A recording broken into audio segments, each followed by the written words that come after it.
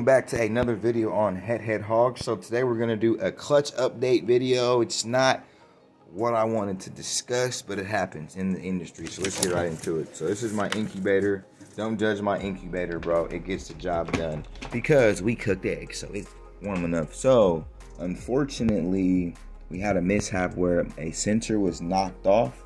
So a lot of these eggs are gone. These two are doing perfect. This one's doing perfect. And then, you know, some of these, like I checked all of these. These ones all look pretty good. They're dented in, and I've been adding water and a bunch of stuff to the substrate. They like to go flat and pop back up, but it looked like I have 3 good ones for sure. That one looks pretty good. Now these two, I'm not sold on. These two are the main ones I'm worried about.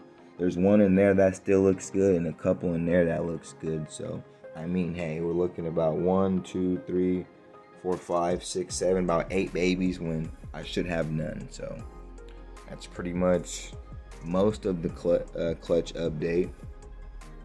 But I kind of want to add more to this. So I'm just going to leave these in here because, you know, you incubate until there's no debate. But it's crazy. But this is the first hypo clutch right here. So these two should have been hatching in about 3 weeks. But things happen, and I'm just happy to have some babies, you know. But I wanted to give you guys a clutch update video, and then I'm gonna probably tack this on to the ones that hatch, because these ones should be hatching. So I'm gonna just slap this on probably just save this and then add this on to any ones that hatch. See, like this one, I feel like it's too far gone, and there was definitely a baby inside of there. And I've been adding water to this every day, different things, trying to add moisture to the thing, but this is the only one that seems to be doing any good. But that's pretty much it. And then I'm going to, you know, just keep faith, keep hope. But yeah, you see those ones are already going moldy or dead. That one's dying. I'm pretty sure that one's good. Man, those ones are toast. Tostitos.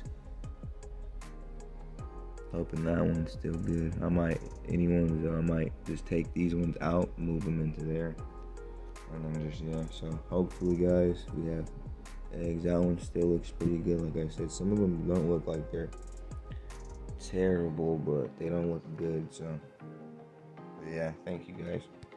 So guys, we have big news here at the Head establishment. You see what I see?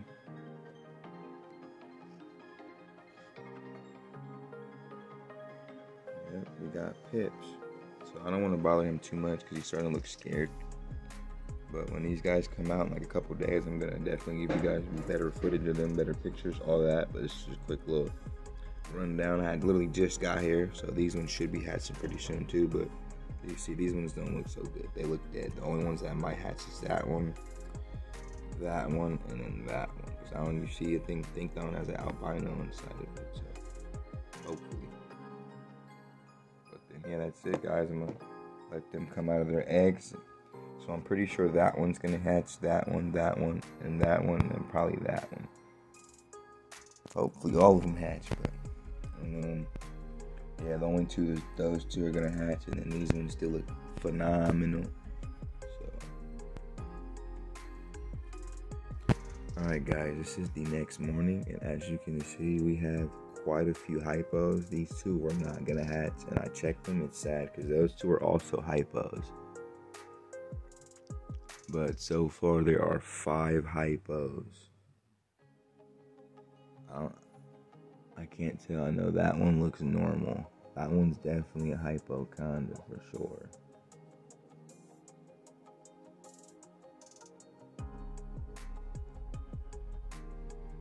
That one's a conda, that one's a hypo. And then even those two I threw away were hypo. So that means it would have gave me like 8 hypos out of 9 eggs, bro, which is a lot of hypos.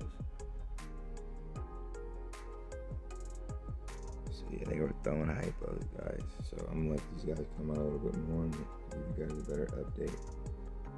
Okay guys, so we have literally more hypos out. They're literally coming out like crazy now. And I would have had 8 hypos out of, no, 7 hypos out of 8 eggs, but things didn't happen. And we also have a dual sire clutch. Definite dual sire. So I'm seeing 2 anacondas, 2 regulars, and then multiple hypos. So this one still has the umbilical fall off, and then that's another hypo. Oh, you escaped me.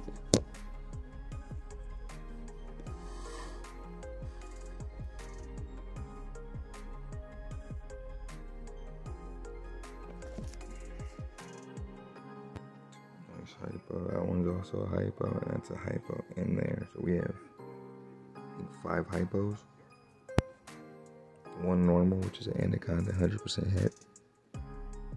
Oh, look at the little babies.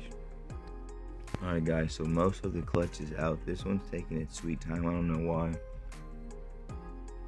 But we have these 2 finally wanted to come out, and we have a dual sire clutch.